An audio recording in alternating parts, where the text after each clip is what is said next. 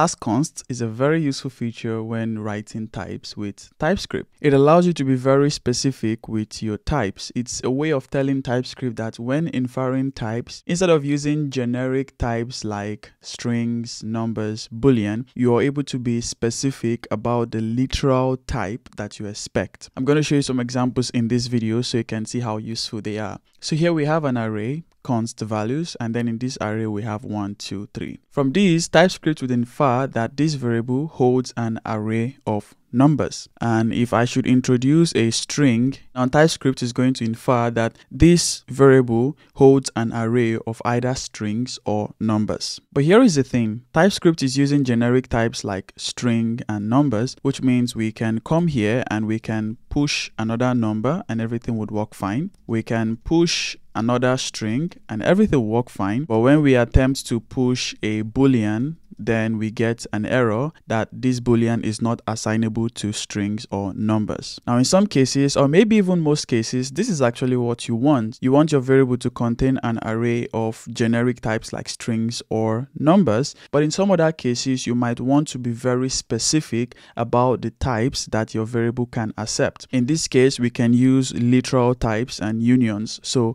here we can say that values should hold either 1 or 2 or hello as an array. So here we have narrowed our type, and here you can see that instead of having strings or numbers array, we now have very specific 1 or 2 or hello array. Well, instead of repeating yourself, having 1, 2, hello here and having 1, 2, hello here, this is where you can use as const. So I can take all of this away and then I can use as const here, and when you hover on values now, you can see we have read only with an array of 1, 2 and hello, and it is also read only, which means you cannot modify this array. If I try to push, we're going to have an error. This is read only, so push does not exist on that. But here is the fun part. When you try to access a value in this array and then we use the index of 0, what you see is that result holds a type of 1. And 1 is the first item in our array. If I should use an index of 1 here, you see result holds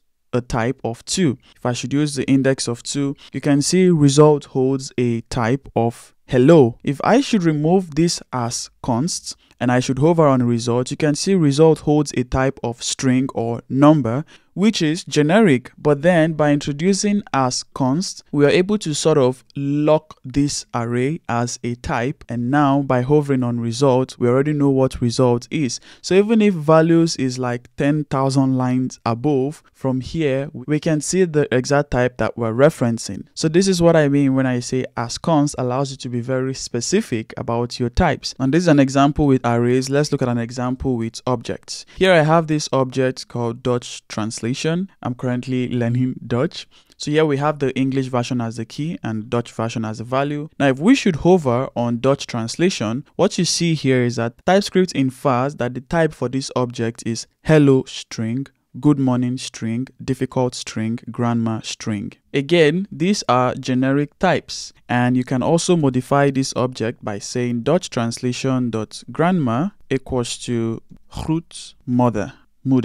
This is still a string, but then you cannot say Dutch translation.grandma is equal to 10 because TypeScript has already inferred that grandma as a property is supposed to hold a string value. But then instead of having all of these properties and string as the type, how can we make this more specific? Again, we can introduce as const. And now when we hover on this, you can see we are now more specific. The hello property has a type of hoi. Instead of a generic type of string, it has the literal string type. So now we can say const good morning is equals to Dutch translation, and then we can pass good morning. When I hover on this, what do we get? We actually get the Dutch translation. If I should remove as const, good morning is going to have a type of string. But by using as const, again, I have sort of locked this object. So TypeScript can inspect the property and the value, and then those values would serve as literal types for the properties. So hovering on good morning, we get the actual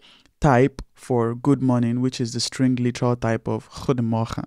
And if I should do good mornings here, which is a key that doesn't exist because I'm using bracket notation here, in this case, I get any. So this is very helpful because when you're building applications, you don't always have to go check this object to see what good morning is, because you have already locked the structure of that object in the face of TypeScript. Now, when we have good morning here, you can actually see what good morning is, which is this type. And again, because this is read only, it means you cannot do .translation.grammar and pass something here. That is not going to work because this property is a read only property. Now let's look at another example, which is using as const with template literals. Here I have this domain. Actually, this is my Deeecode website. I have this root part. Then I have this function get full part. It takes a root and then it takes a slug and then it returns this as the full part, which is a combination of the domain, the root, and the slug.